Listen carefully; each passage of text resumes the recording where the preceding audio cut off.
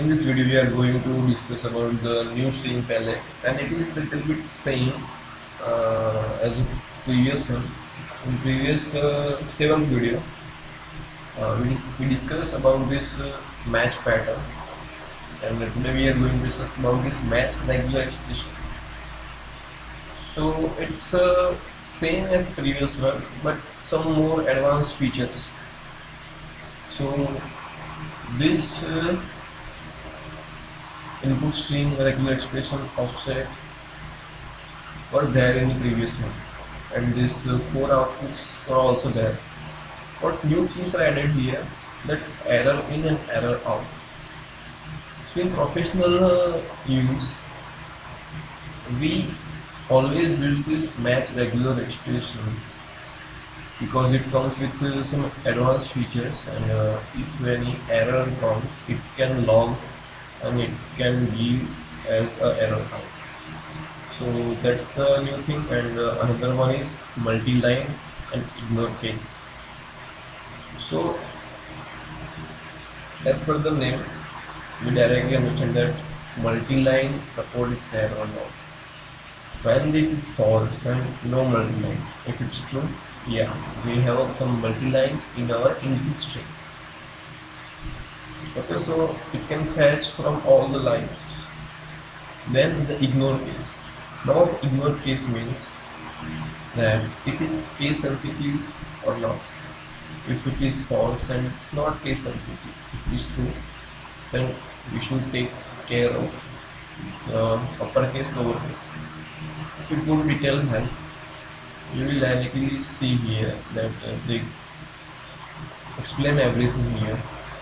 So if multi-line is set, whether or not to treat the text in input string as a multi-line string. Okay, so if it is set, then it should treat it as a multi-line string. And how you can do this, it is explained here very well. So that thing. Another one is ignore case. It specifies whether the string search is case sensitive or not.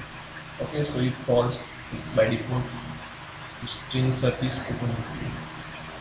If you don't want to use these features, you don't need to make any controller constant here. By default they are false.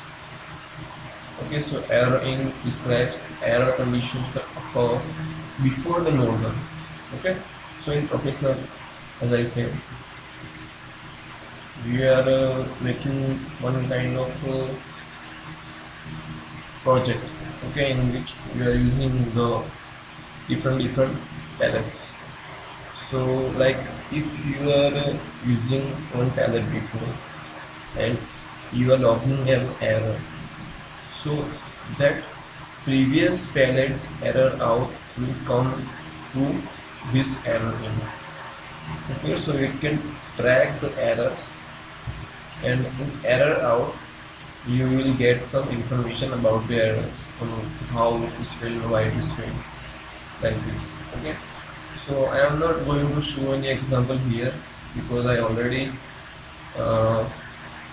gave one example in previous video.